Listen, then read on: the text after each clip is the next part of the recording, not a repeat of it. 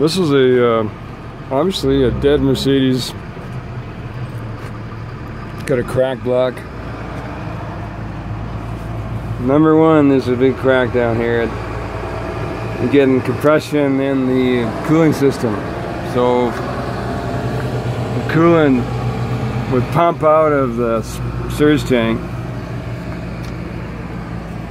And we had a tough time finding the problem. Pulled the head and found the crack in the cylinder. So it's big money getting a short block. We got the head checked out, went that far, and then we put the brakes on. Yeah, and the engine would be down the States. And the cost is, so we're just kind of weighing all the options.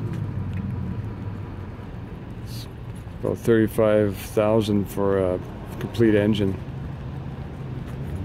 Unfortunate, because this is the first problem we've had, you know, on the engine side of Mercedes. This is 2008. It's got the emission controls and everything, but it's been down for a while. But we'll decide in the future what to do with it.